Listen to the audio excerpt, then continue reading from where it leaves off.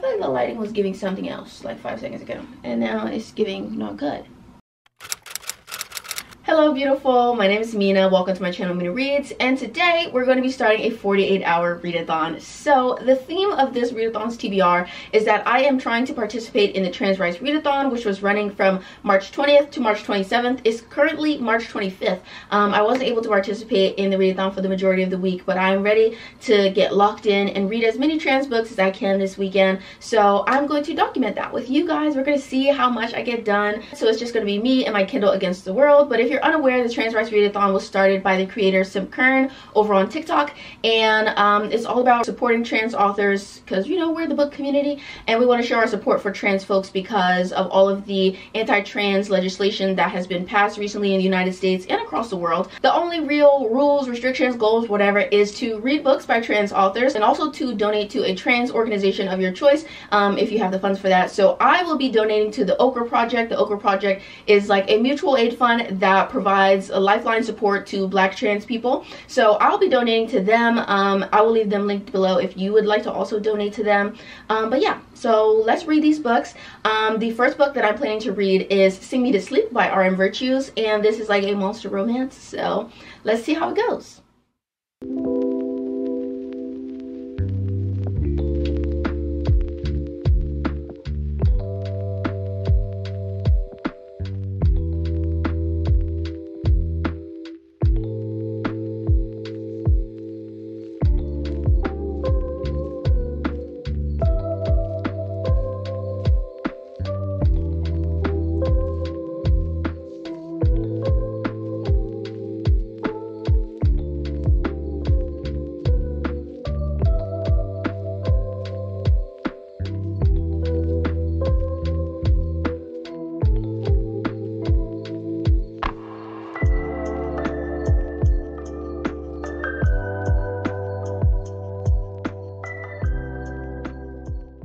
I am only about 40% into Sing Me to Sleep. What is the book about? Let me describe it really quickly for you. So this is a story about a girl named Penelope. Penelope's father has somewhat recently died. There was a home invasion incident, and essentially these robbers came in.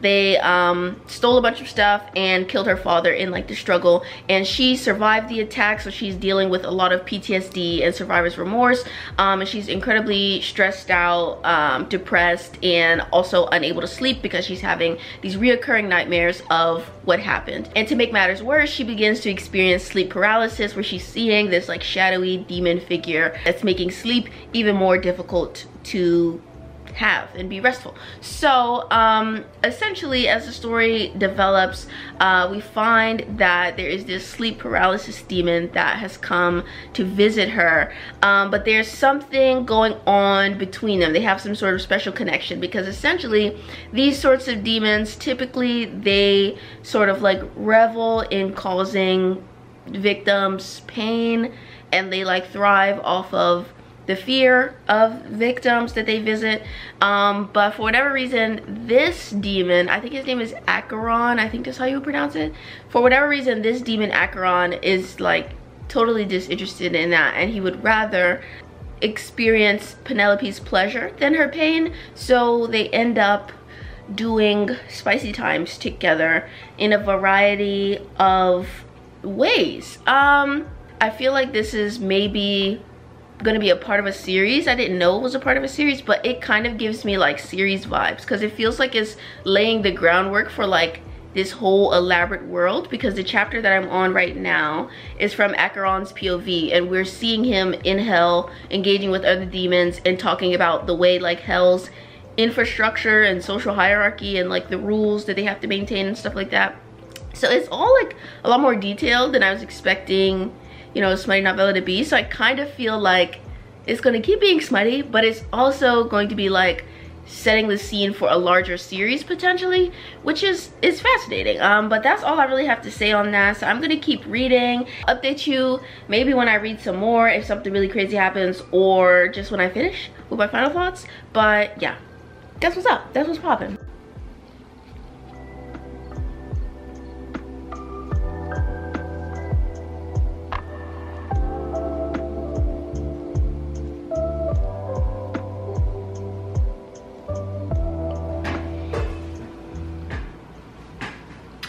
Alright y'all, so I finished Sing Me to Sleep, and I'm not sure what I would want to rate it, but it was a really interesting book. Like I said, I do believe it is the start of a series, but it seems like I don't know, there's no known release dates for the follow-up series that's supposed to come out of this.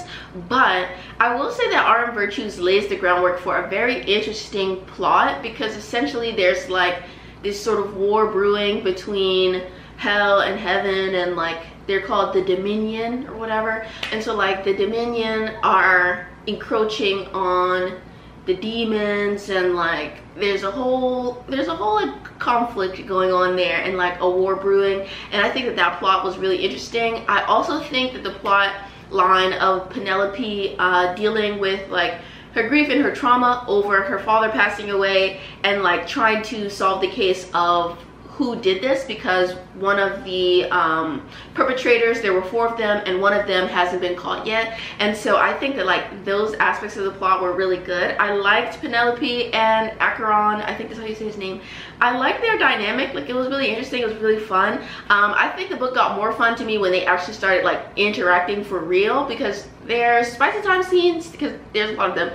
There's spicy time scenes. I don't think I necessarily have the same kinks as the characters, so it didn't like, it wasn't like, you know, I wasn't the hugest fan, let's say, of some of the sex scenes in the beginning, because some of the sexual games that they play are not my thing. But I think that as the story evolves and as they get to know each other and start to care for each other, the story gets like a lot more, for me, a lot more fun. I would definitely recommend checking out Art and Virtues as an author, even if you're not like interested in like monster romance, because so he has a book called What Are the Odds that I really love, and it's mildly taboo, not really, but it's kind of like, it's about this girl and she starts an affair with her sister's ex-husband. So it's not that taboo, but it's kind of a little bit like, you know, there's a little bit of scandal involved, and I really love that book. The 2 main characters in that, Caius and Elena, they are so close to my heart. I think that story is so hot.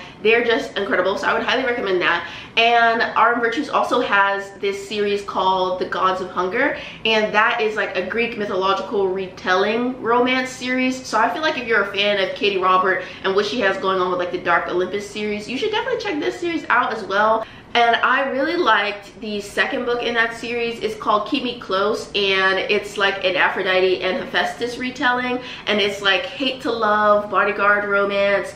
And in it there's disability rep, because Hephaestus, he has multiple sclerosis, and he uses a cane, so he has a mobility aid. And then Aphrodite, she's a trans woman, and it's just like really interesting. It's also kinky in a fun way, and I really enjoyed that one. So yeah, I would definitely recommend Art and Virtues as an author. I just think he's so interesting and ever evolving, which I love. I'm gonna leave some of his books linked below for easy access. And then I'm trying to decide what I'm gonna read next. I think I'm gonna listen to an audiobook, just because I need to do a little bit of cleaning before I like settle in for bed and stuff. So I feel like to maximize on time or multitask, whatever, I should listen to an audiobook. I think I might listen to The Companion by E.E. Ottoman. This is also a relatively short like novella length story. I believe it's like 160 pages, but the audiobook is on script, and it is like a historical polyamorous romance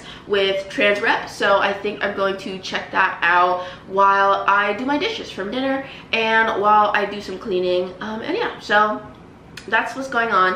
And I will see you the next time I have a reading update. So yeah, listen, I'm gonna give y'all a full update in a minute, but why is this book spicy?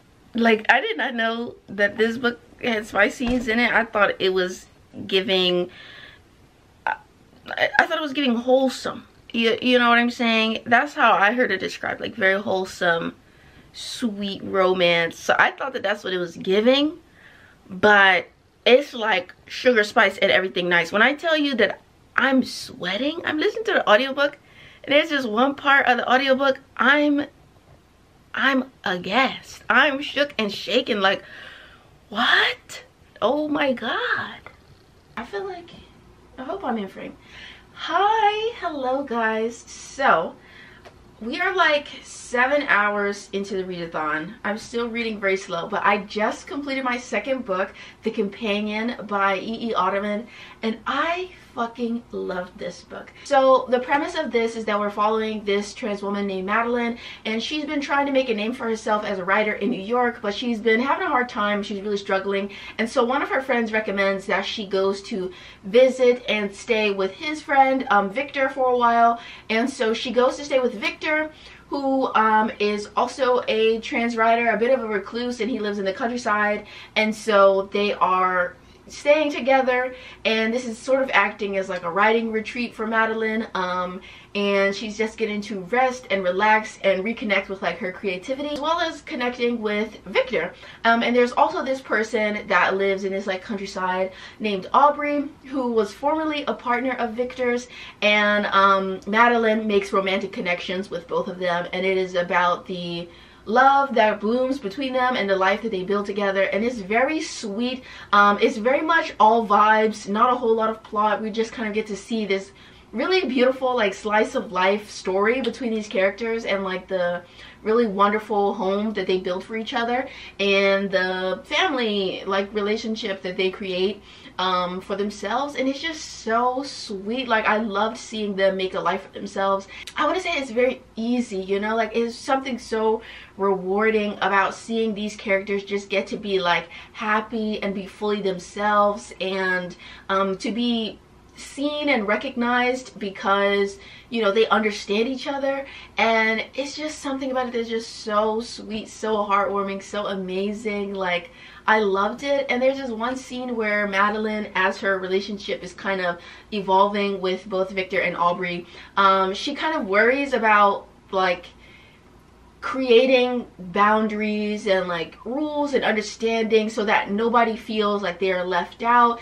and everyone feels like their emotional needs are really being met in the relationship. So they're having lots of like really healthy conversations about their boundaries, their wants, their desires, and what, you know, what the situation is going to be like going forward.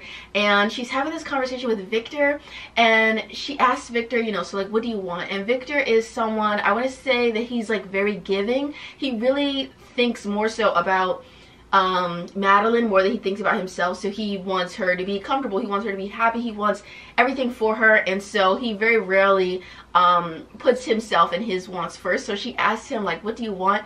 And when he finally says it, he's like, you know, I want you to stay with me, and I want to keep hearing the sounds that you make when you walk around the house, and I want to call you my love. And it's just so sweet. It's just like such a sweet, simple, quiet kind of love and passion that I enjoyed so much. Like, it just filled me with so much happiness reading it.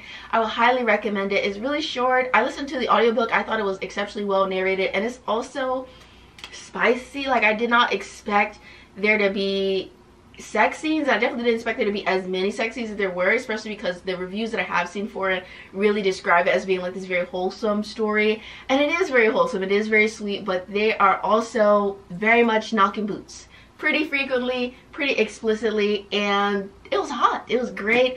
And I don't know, like, it just was so good, and I feel like I'm so shocked by how much I loved it. Because I don't know, I have read a book by E.E. Ottoman in the past, and I did really enjoy it. It was called A Doctor's Discretion, and it also follows like trans protagonists or a trans protagonist, and I think it's kind of like a mystery romance historical story.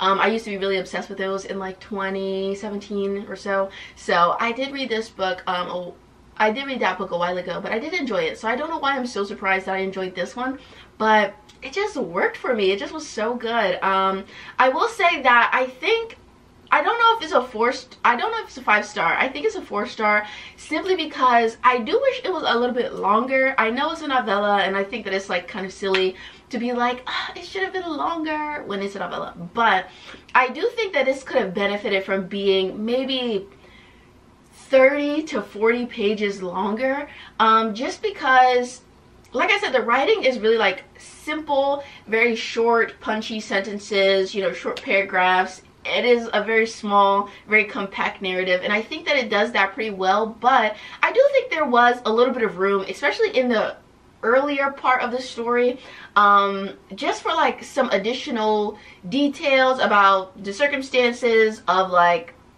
the situation, how Madeline came to be living there, some more development, or time for development rather, of their relationship, and because it evolves like pretty quickly.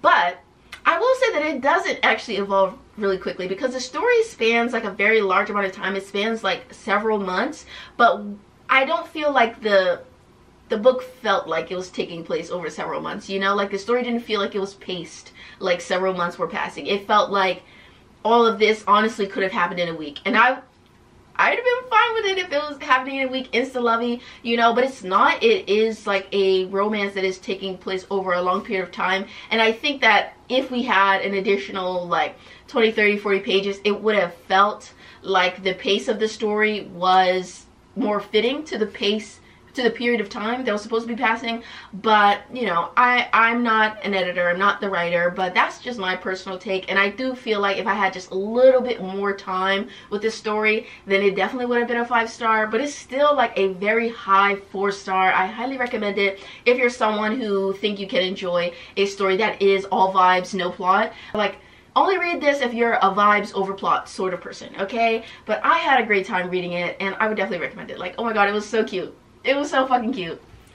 Okay, so I am about to go to sleep theoretically, but I'm definitely an insomniac, so it's possible that I'm not actually going to be going to sleep, but I am tired right now. So I do want to trust my body's judgment on this, and I have intentions of going to sleep soon.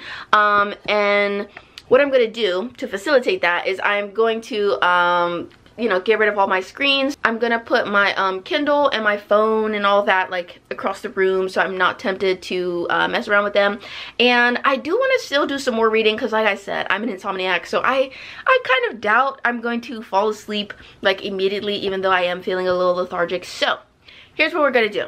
I have 2 options for books that I can read next, and I'm trying to figure out which one I should read, so I'm gonna show them to you and give you like the deets, like what they're about, and we'll just see what I read next. We have Yours Insatiably by Aveda Vice. This is a monster romance. It's a part of the Fangs with Benefits series, and it's about this girl who is a succubus, and she there's like this like monster matchmaking app, and essentially she needs help because she's a succubus. She feeds off of sexual energy, so she needs, you know, some assistance with that.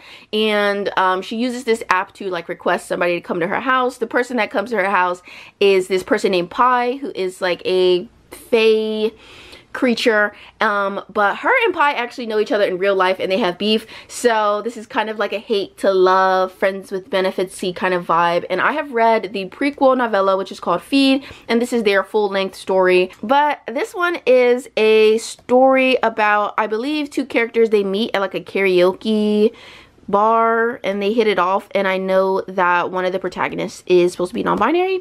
So yeah, like I am trying to figure out which one I want to pick up next. Okay, hi. So it's currently 10:30 a.m. and we are on hour 20 of the readathon, and I am reading Yours Insatiably by Aveda Vice. That one, the little poll that I put on Instagram. I'm 25 pages into it. I read 25 pages before I fell asleep. I'm gonna get back into it. I feel like my hair does not look cute on camera, but it looks cute in person, so I'm fine with that. But I do have like some kind of updates about the story. So pretty much Avrin and Pi, they work together at something called the Archives, and it seems like Avrin is like a project manager and Pi is some kind of like artist or restoration artist or something like that. So I believe they work potentially for a museum of some kind.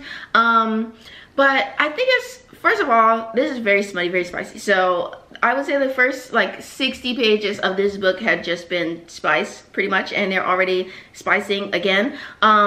So yeah, but like the little bits of plot and story that we are getting are kind of interesting. So like I said, they both work for, I don't know, like some kind of library or maybe a museum of some sort, and Pi is sort of under Avrin in the company, but they have to work together pretty closely because they're working on some kind of exhibit.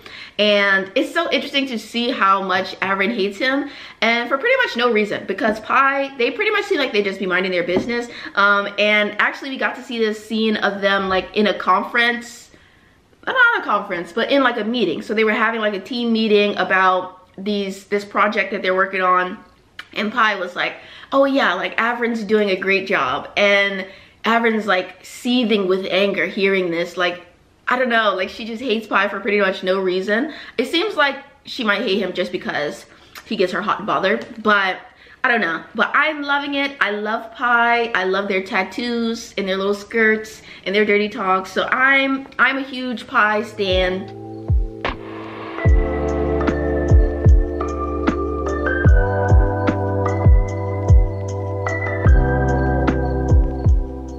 So we have like 4 or 5 hours left in the challenge.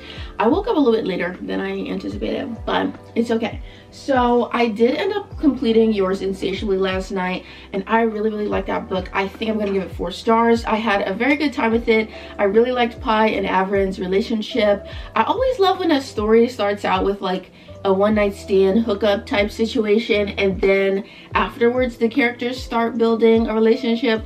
I don't know why, but that always is fun to me. So I enjoyed the one-night stand trope, have a good time with it, and I really liked Pi and Avrin, and like I enjoyed their whole workplace dynamic. I enjoyed the push and pull of their relationship.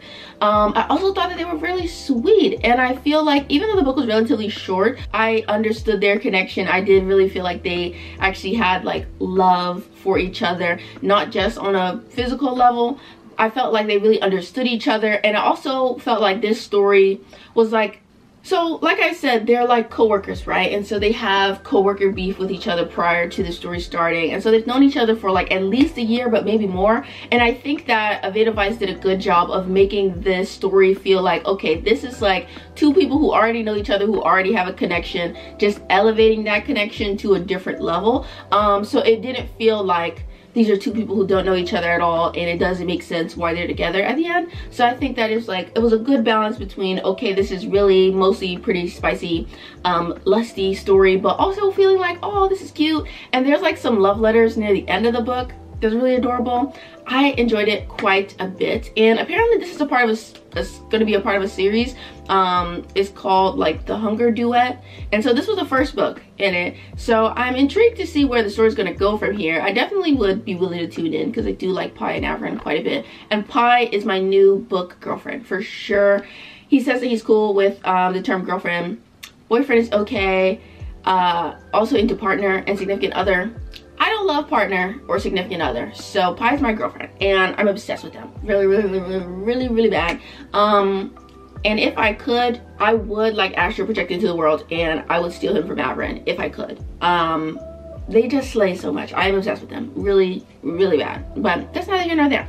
Now I'm reading Heart Haunt Havoc, and this is a paranormal horror romance. I am 50% of the way through this, and this is about this character named Colin, and Colin is what he calls a cleaner, but he's pretty much an exorcist. People call him for his services to get rid of like ghosts and demons and stuff that are in their house. So this person named Bishop hires him for his cleaning services because his house is like super duper haunted.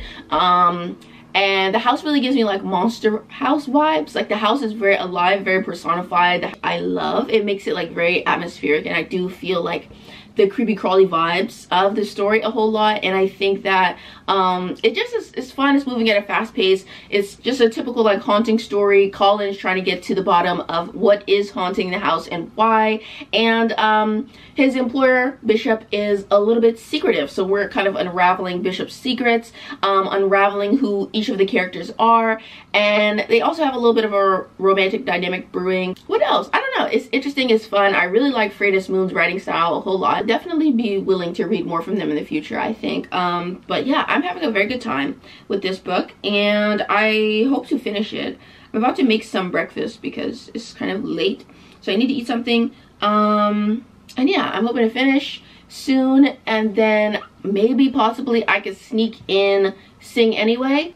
Okay, Heart Haunt Havoc is finished. I think I'm gonna give it like 4 stars maybe. I feel like this is a story that is gonna stay with me a little bit because I love some of the writing elements that the author included, especially the way that the house, which is haunted obviously, is like personified. Like the house is like, it's living, it's breathing, it's like watching the characters, it's, you know, like it's very animated. And I really love that. And I love, there's this one passage where Colin, who is like a trans mask, he's talking about his body. He's like looking in a mirror, and the mirror is sort of making him see something. So it's kind of a slight result of like the haunting and him feeling like stared at and gazed at. But he's also looking at himself. He's having like some dysphoric feelings, and he describes his body as being like a structure, like a house that's under reconstruction, under renovation. He still feels unsatisfied with certain parts of it. And this description of it, you know, is just very inanimate, very static. And I think it's so interesting to like juxtapose the architecture of the body, and it's, you know, it's a place rather than a state of being, and describing it in such like detached terms versus the house being so alive and so real and embodied. And it's interesting to see like that juxtaposition. Like I said, it doesn't stay like that the whole time, but I just feel like that particular passage in that section of the story where we're first getting introduced to the characters and we're first getting introduced to the house as a character, it was just so good that I feel like I'll be thinking about this book for a really long time. So I had a very great time reading it, and I think, let me check, but I think I probably only have like an hour and a half left of this readathon, so I need to read Sing anyways, or at least start it. So we'll see. It's 116 pages. I don't know if I could read 116 pages in an hour, but we're gonna try. So let's go.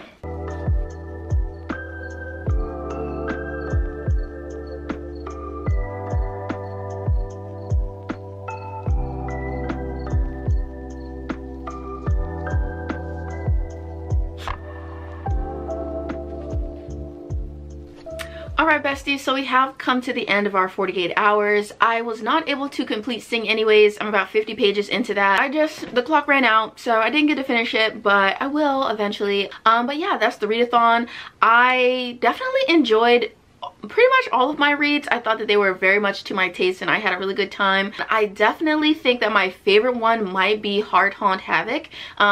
I hadn't heard too much about this book before, but I saw a bunch of people on TikTok were reading this while they were participating in the readathon, and I'm glad I picked it up. I really enjoyed like the ghostly haunting elements, and I don't know, something about the book is just really like sticking with me, and I just keep thinking about it. And I highlighted and annotated so much stuff in that book, it's not funny. So it was really good, and I definitely need to buy myself a physical copy at some point because I do really like this cover. I think it's really interesting and weird and fun, and I love it. I hope you had a good time watching this. I hope below you will leave me some comments letting me know some of your favorite books by trans authors or featuring trans main characters. I will leave the link below to all of the books that I read. I will also leave the link below to the Okra Project if you would also like to contribute to their mutual aid fund. I'm going to be giving a flat donation of $50. This was a great video for me. I hope it was a great watching experience for you. Let me know if you would like to see me do any other type of reading challenge videos in future. So yeah, let me know anything you want to let me know in the comments below. And yeah, thank you for watching. Hopefully I'll catch you in my next one. Like, comment, subscribe, turn on post notifications so you never miss a video. And yeah, all that good stuff. Love you. See you. Bye.